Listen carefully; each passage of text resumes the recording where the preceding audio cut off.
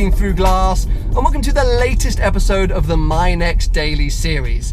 This could in fact be the final test drive of the MyNextDaily series. You join me in the brand new 2017 Audi SQ5. Now, if you watched the very first episode of this series, you will know that this car wasn't on the list of cars I'd lined up to include in the MyNextDaily series, but things don't always go to plan.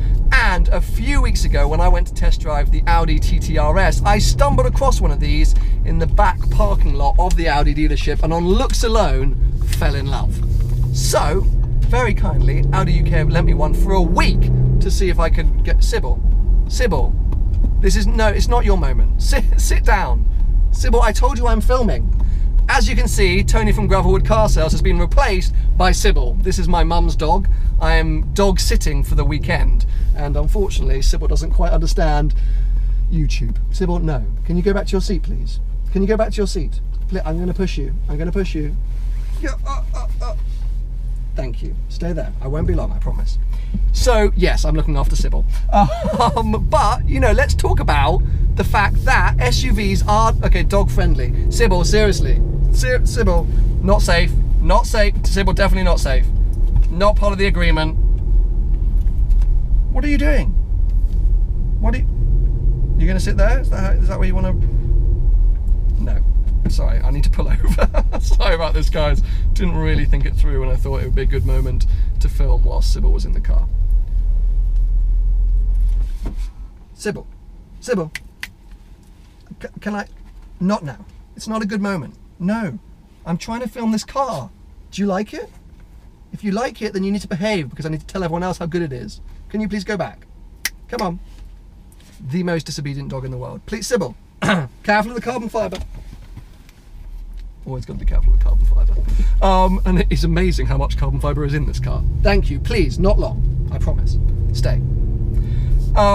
So, yes, SUVs. This is the second SUV that I have included in the MyNextDaily series, and that is because I'm really intrigued by the prospect of owning a 4x4 SUV. I never know, which one, what do you call them?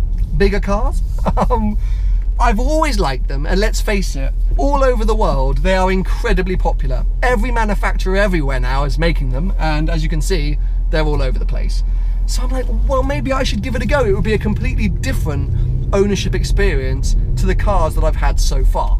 And whilst the Velar was great and definitely an early contender, I think quickly I kind of disregarded it because it feels like a sort of step above. I'm not sure I'm ready for that kind of luxury, especially not for my first SUV. Especially price-wise, it's a bit of a stretch. This car, whilst brand new and whilst spec'd up, could be sort of 60 grand plus. You can find versions around 50, 55. And I think from that point of view, it's pretty good value, because not only are you getting all the carbon fibre that I mentioned, you're getting all the Audi-ness, all the sort of, you know, everything in here is perfect. Not only is it all sort of, you know, really nice to touch and feel, it looks great, it's minimalistic. I've got the virtual cockpit, which is still a horrible name, I think, for the digital display where my sort of speedo and stuff is, but it's user-friendly, and that I love. But on top of that, because this is the SQ5, we do get performance. You might be able to hear, Sybil's groaning, you might be able to hear there's a bit of a rumble going on, because despite the fact, please, just let me finish.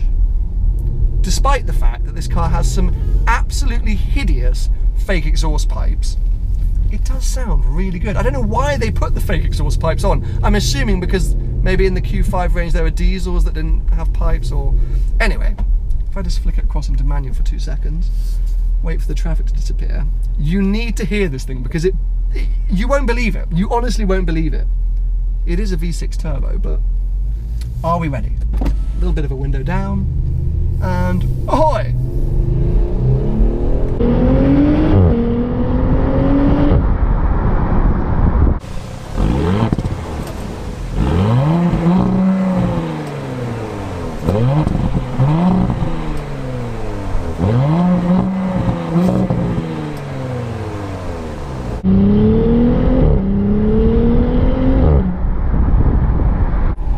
Sorry, Sybil's gone flying.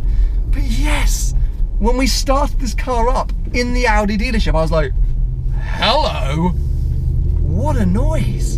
And whilst I'm not that obsessed with going quick in SUVs, I'm more about the sort of comfort and usability of them, it's quite nice to know that I have got that, because for a daily, the reason the 718 Cayman S was such a sort of like wow moment was that that is a true full-on sports car.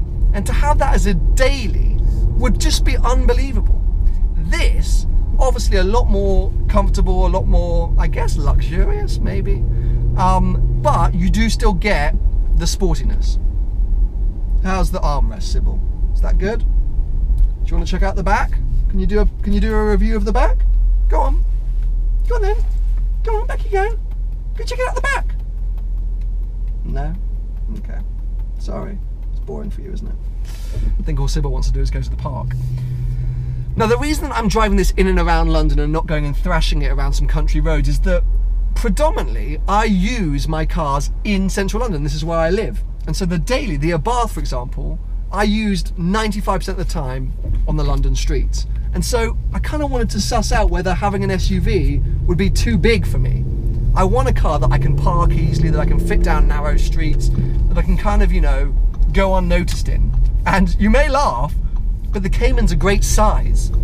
This, the reason I like it is it's a small SUV. It's not a huge lumping thing like, there you go, Cayenne, big, Evoque. Interesting. I mean, look at them all. I've got a Freelander, I've got a Macan Turbo. Now, Macan is an interesting one, because the obvious rival to this, I'd say, is the Macan GTS. And whilst that's a little bit more dated, it needs probably a facelift, it's definitely more of a driver's car.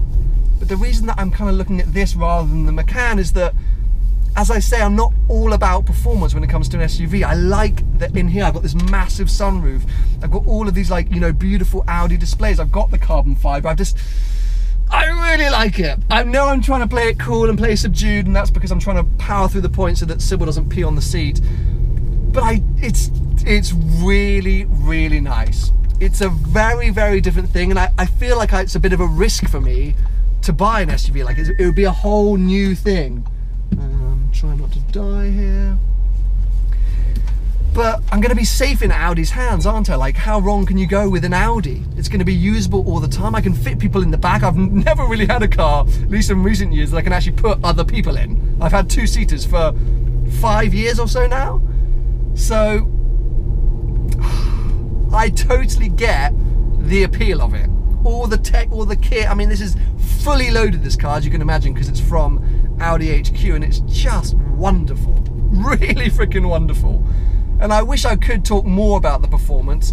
It is there. I have actually driven this sort of, you know, in and outside of London, and it kind of lurches up, but it's bloody quick, this car. It is bloody freaking quick. But it's also just great for pooting around and taking the dog to the park. So I think maybe that's what I should do right now. Before, as I say, Sybil pees, or even throws up. You're looking a bit sick, Sybil. I've been doing too many accelerations for you? I apologise. But yeah, a big, big contender. I don't foresee any other test drives coming, because as I mentioned the other day in my video with Lenny, I kind of need to get on and get something now. The Ferrari has arrived. The Abarth is not quite as useful as it used to be. So no more messing around. For me, the two contenders are the 718 Cayman S and this. So I would be very intrigued to hear what you will say. Please bear in mind, as I say, you know, there are two very different cars, so they can do things very differently. But anyway, comment below, let me know your thoughts. Make sure to give this video a thumbs up if you are a fan of the Audi SQ5, because I am still using the thumbs up, the like ratios for consideration. At the minute, the 718 Cayman S is, oh, okay, yeah, Sybil's really fed up now, is winning. Anyway, right, are you gonna be sick? Is that what's gonna happen? Are you about to throw up? Are you gonna pee? No? Okay, we're gonna go to the park. We're gonna go to the park. Okay. Sybil, this is, I've told you this is dangerous. Thanks for watching, guys. Me and Sybil are off to the park. Catch up with you soon.